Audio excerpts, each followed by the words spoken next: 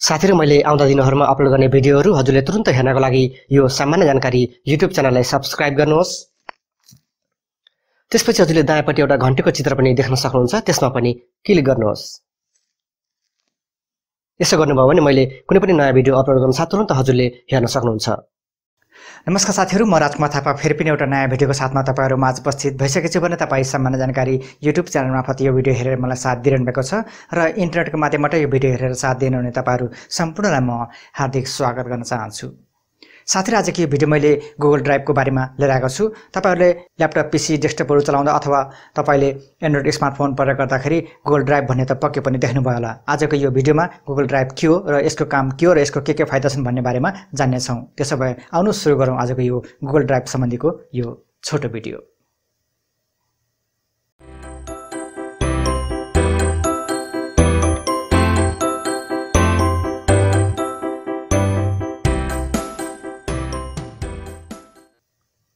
साथीहरु, Google drive एउटा online storage हो, जस्तो कि ड्रपबक्स, आइक्लाउड भने जस्तै यो पनि एउटा गुगलको प्रोडक्ट अनलाइन स्टोरेज हो।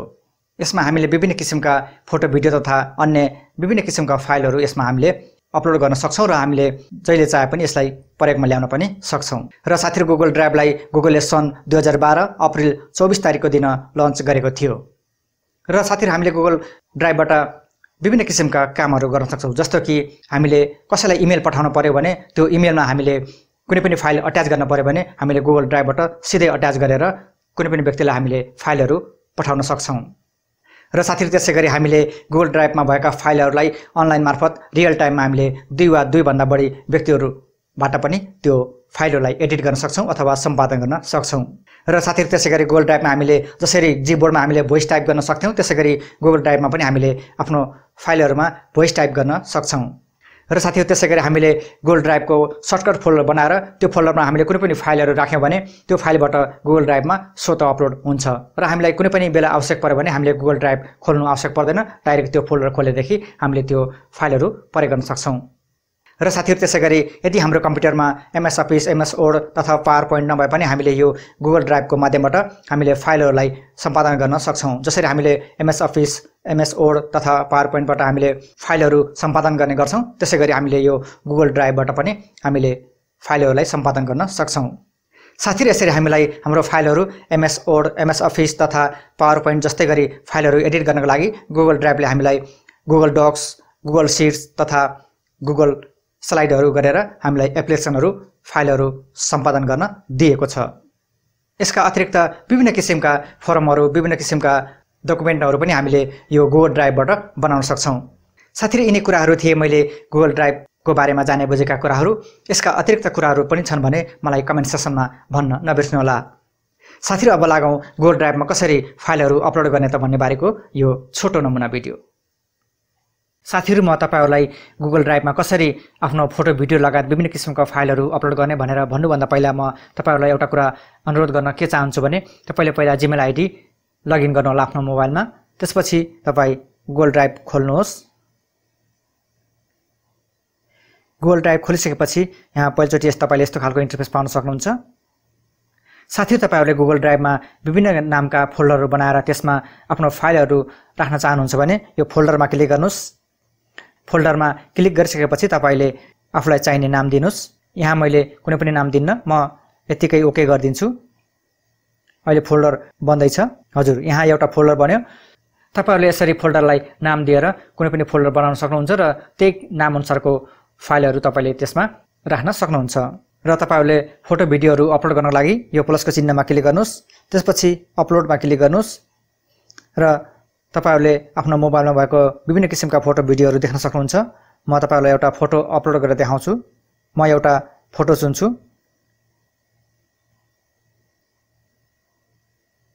हजुर, यहाँ मेरो अहिले फोटो अपलोड भयो।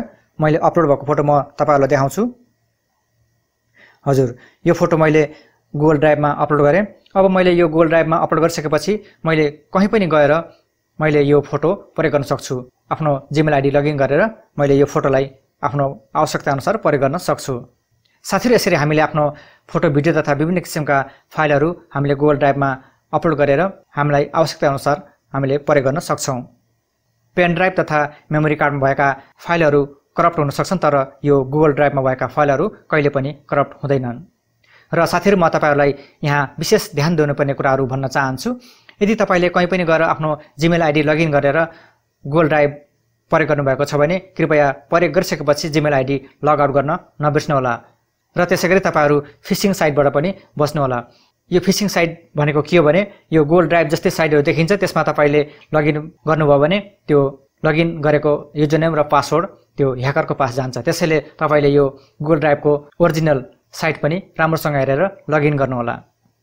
र साथीहरू, तपाईँहरू लाग्यो होला हामीले गुगल ड्राइभमा अपलोड गरेका विभिन्न किसिमका फोटो, फाइलहरू, भिडियोहरू त गुगलका कम्पनीका मानिसहरूले त हेर्छन् होला भन्ने लाग्यो होला। यो हुँदैन। यो गुगलको नीति नियमअनुसार त्यसमा यस्ता गुगलका कर्मचारीहरूलाई हेर्ने अनुमति छैन। तर साथीहरू, यदि तपाईँ कुनै पनि देशको निगरानीमा हुनुहुन्छ र त्यो देशले तपाईँमाथि अनुसन्धान गर्नको लागि त्यो देशले गुगलसँग तपाईँको गुगल ड्राइभमा भएको फाइलहरू हेर्न माग्यो भने गुगलले त्यो देशलाई दिनुपर्ने हुन्छ।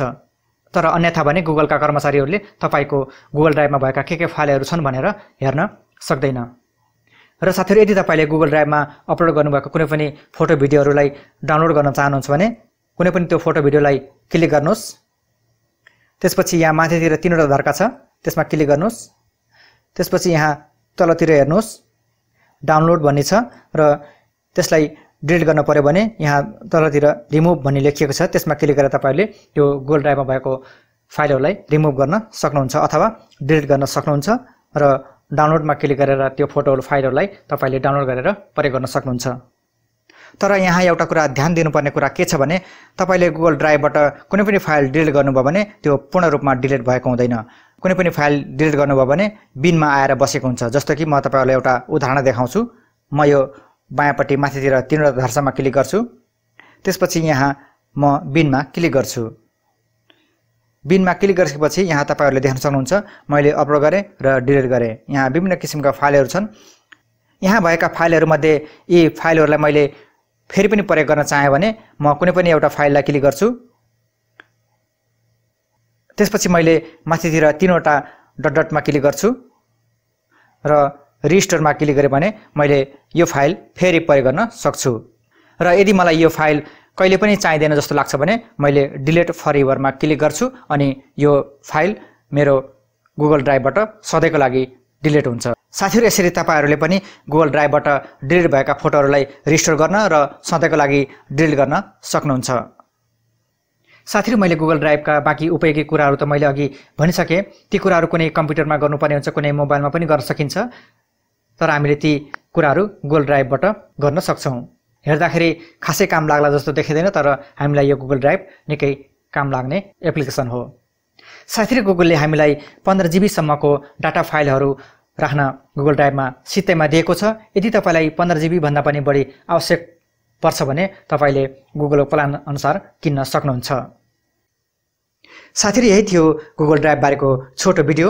तपाईँले आफ्नो अमूल्य समय निकालेर यो भिडियो हेरिदिनु भयो। तपाईँलाई यो भिडियो कस्तो लाग्यो? भिडियो मन पर्यो भने सदाको भिडियोहरूमा चाहिँ लाइक गरेर जान नबिर्स्नु होला। र यो भिडियोको कुनै पनि कमी कमजोरीहरू छन् अथवा यो भिडियोको बारेमा तपाईँको कुनै पनि सुझाव सल्लाहहरू छन् भने मलाई कमेन्ट सेक्सनमा छोडेर जान नबिर्स्नु होला।